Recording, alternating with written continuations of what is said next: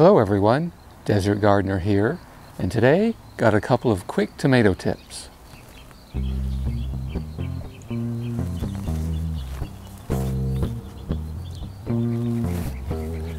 So it's the middle of May and tomatoes are doing pretty well, so I thought it was a good time for a couple of common tomato questions.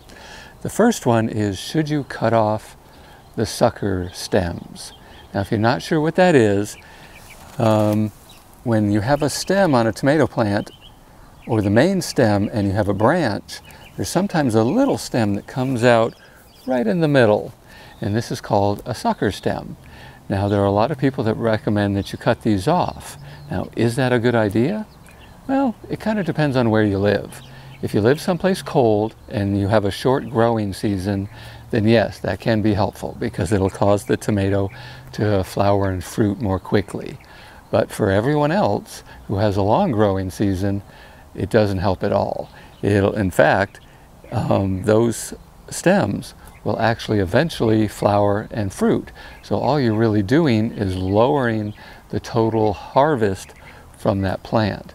So it's a lot of work for no reason at all. So unless you live someplace cold, don't do it.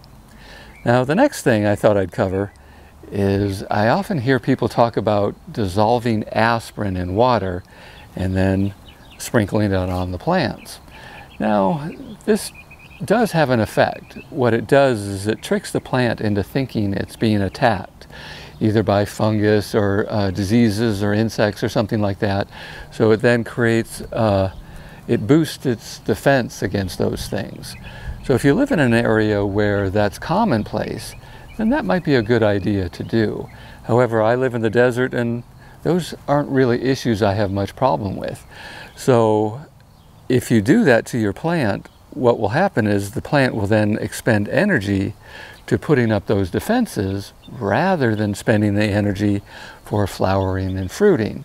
So it could lower the total harvest from those plants.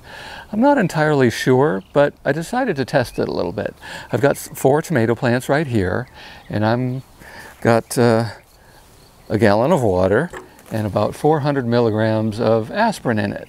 And I'm going to sprinkle it on these plants. But I've got more plants over there and more plants behind me, about 20 in total, that I'm not going to do that to. So I'm going to do it just to these, and I'm going to see if there's any real difference.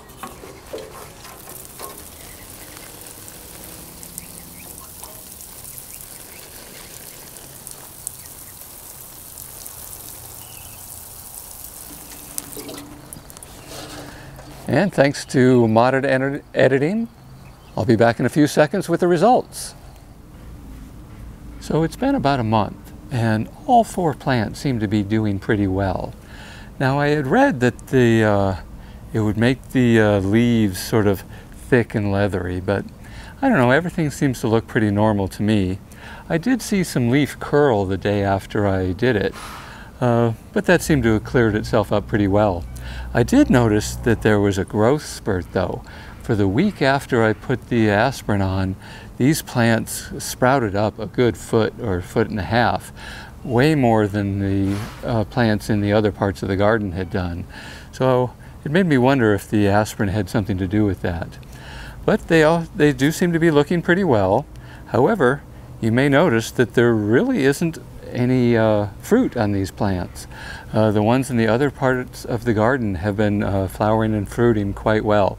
Now this one has just a few tiny green cherry tomatoes on it, but I've been harvesting from the other plants for 3 to 4 weeks now. So it makes me wonder if I was right and that it may slow the flowering and fruiting. So again, there's only 4 plants here, so it's not a big sample size, so it doesn't really prove anything. But I do think that if you live someplace where disease and fungus is a big problem for you, then adding a little aspirin might be a good idea. But if you live someplace in the desert like I do, where that's really not a big problem, I would probably not do it, as it may lower the production that you get.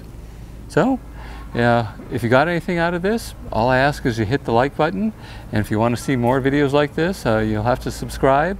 I'm planning on a new tasting video for 2024.